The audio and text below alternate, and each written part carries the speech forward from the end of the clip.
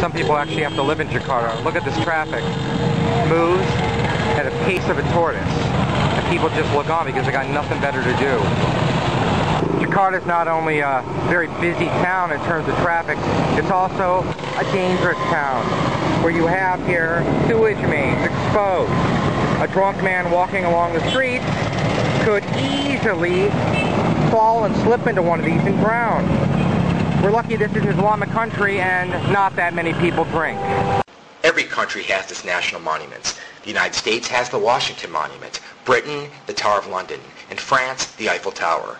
Indonesia's entry into that elite class of monuments is its Monas, symbolizing Indonesia's fight for independence. You could better call it a fight against funding shortages.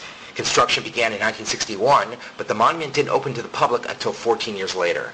The government lacked cash to build a humongous monument, so this fella only measures 422 feet tall, shorter than some NBA basketball players.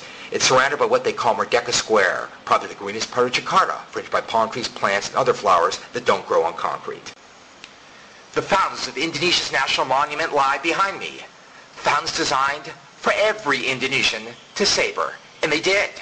They washed in there. They did their dishes in there. They did their laundry in there. They dumped their garbage in there. All this until laundromats, dishwashers, and bathtubs became widespread in Indonesia.